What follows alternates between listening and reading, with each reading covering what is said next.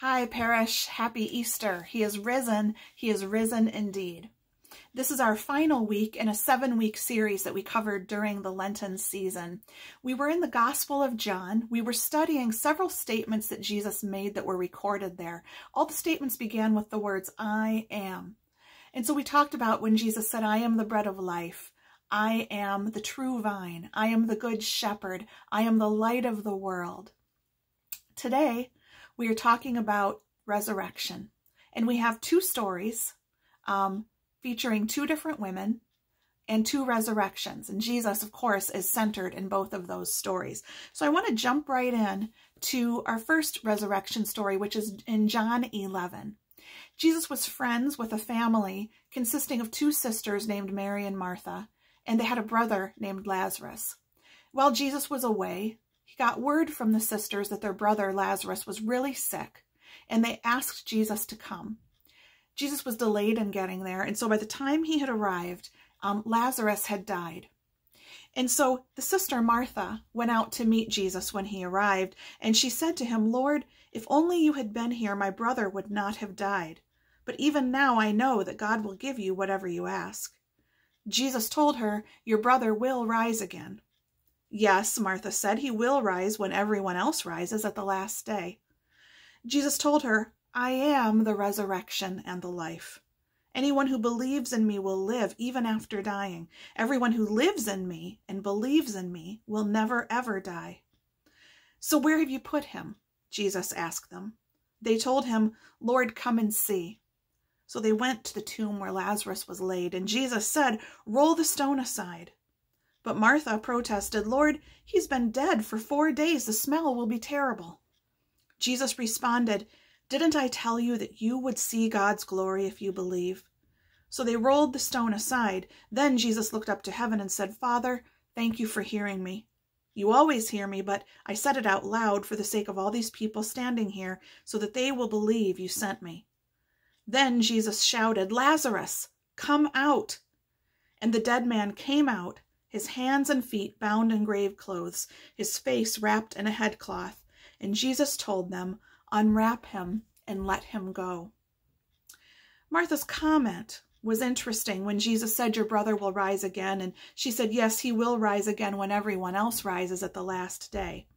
She was referring to some Jewish theology that was popular at that time that believed that the fullness of God's kingdom, the Messiah, would eventually come and that everyone would be raised from the dead. So she was saying, yeah, I know he's going to rise again at some point. It's interesting to me that Jesus said to her, I am the resurrection and the life. He didn't say, I will be the resurrection and the life. He didn't say, someday you'll see what I mean when I rise again. This all occurred before his own crucifixion and resurrection. So they didn't have anything to base his statement on. They didn't know what he was talking about. But he said, I am the resurrection and the life, not I will be. Those who believe in me will never die. He's referring to eternal life. And we talked several weeks ago about the fact the eternal life, we remember it has no end. We all think of that, I think.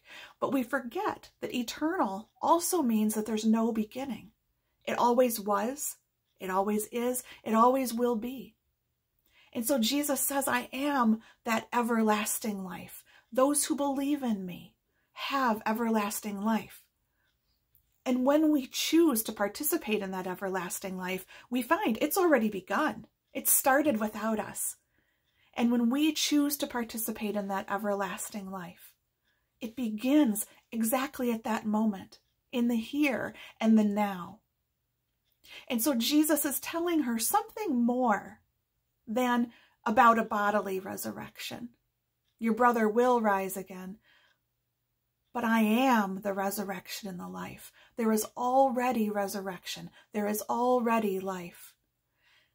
And they still didn't understand. And so when he said, let's roll the stone away, she said, well, he smells by now. This is not a good idea. But Jesus says, let's roll the stone away. Come out, Lazarus. And Lazarus came out, still bound in the grave clothes. It's as though the reminder of death was still clinging to him. Though his body was alive, Those grave clothes were a reminder of death, and that someday Lazarus would die again. Someday his body would fail him again. And Jesus wants us to see that there's something more going on here than a bodily resurrection. He kind of backs up the train a little bit, backs it up, because he sees that they're not quite ready for it. And so when he prays in front of Lazarus's tomb, he says, God, I know you always hear me, which of course, because we know that Jesus is God. But he says, I'm saying this for the benefit of the people who are here so that they'll believe. I'm saying this for the benefit of those who haven't yet understood that I am God, that I am the one who brings eternal life, who is eternal life. And so I think when we get to Easter, I think it's almost like a do-over. It's like a second time. Let me tell you guys this lesson again. Let me show you again what it means for me, Jesus, to be the resurrection and the life. And so then we move ahead to John chapter 20. Jesus has been crucified on Friday. He's dead. He's been buried in a tomb. The stone has been rolled in front of the tomb. It's sealed and it's being guarded. The Sabbath occurs on Friday night, goes till Saturday night. And so first thing Sunday morning at first light, his friends, his followers, were able to attend him. They were thinking that they would attend him in his burial. They would attend his body. But John 20 tells us that early on Sunday morning, while it was still dark, Jesus' friend Mary Magdalene came to the tomb and found that the stone had been rolled away from the entrance. She was standing outside the tomb crying, and as she wept, she stooped and looked in. She saw two white-robed angels, one sitting at the head and the other at the foot of the place where the body of Jesus had been lying. "Dear woman, why are you crying?" the angels asked her. "Because they've taken away my Lord," she replied, "and I don't know where they have put him." She turned to leave and saw someone standing there. It was Jesus, but she didn't recognize him. "Why are you crying?" Jesus asked her. "Who are you looking for?" She thought he was the gardener, so she said, "Sir, if you've taken him away, tell me where you've put him, and I will go and get him." Jesus said, "Mary." She turned to him and cried out, "Teacher!" Mary Magdalene found the disciples then, and she went and told them, "I have seen the Lord." And so the Apostle Peter ran to the tomb, and when he bent over to look inside, he saw only the linen cloth. One side note I want to mention. Did you notice the key roles that Martha and Mary Magdalene played in our stories? Jesus heard them. He saw them.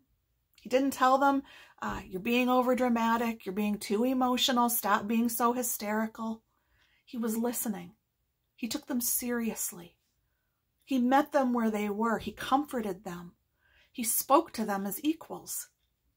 This was revolutionary and really, really unheard of in this time. Sometimes it feels like it's unheard of in this time currently, doesn't it? But Jesus sees all. He hears all. He listens to all. And all are equally important and valid and accepted and loved and received and heard and met by Jesus. That's a side note. Let's talk about some similarities between the Lazarus resurrection and the Jesus resurrection. In both cases, there was a tombstone. For Lazarus, it had to be rolled away. For Jesus, when the friends arrived, it was already gone. When Lazarus came out of the tomb, the air of death still clung to him in those grave clothes. Jesus, when he left the tomb, left those clothes behind, left those grave clothes back in the tomb where they belonged. He had no longer, did he have need of them. Now, what was he wearing instead? I don't know. The scriptures don't say. That's an interesting thing to ponder. But what I do know is this. Any suggestion of death was gone from him. He had been transformed.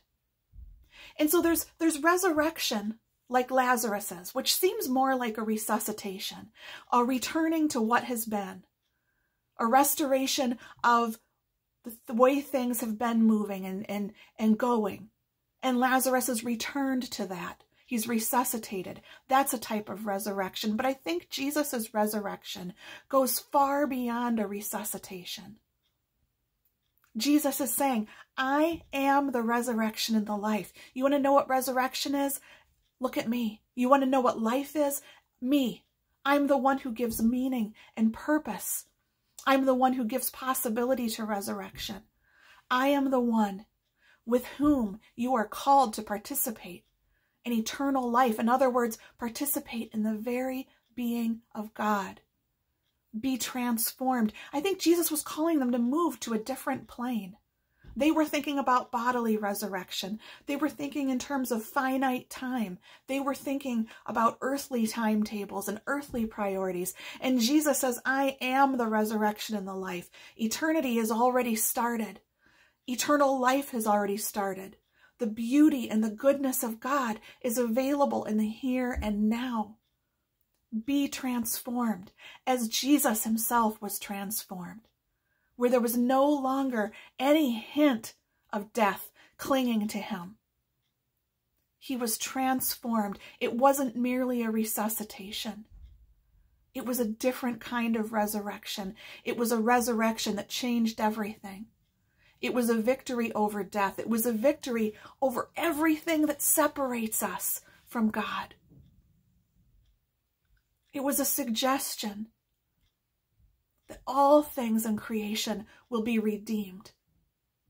That the one who is the giver of life, the one who is the resurrection, the one who sustains us with true bread, the one who connects us to himself with the true vine, the one who brings the light of the world, the one who sustains us and nurtures us as the good shepherd.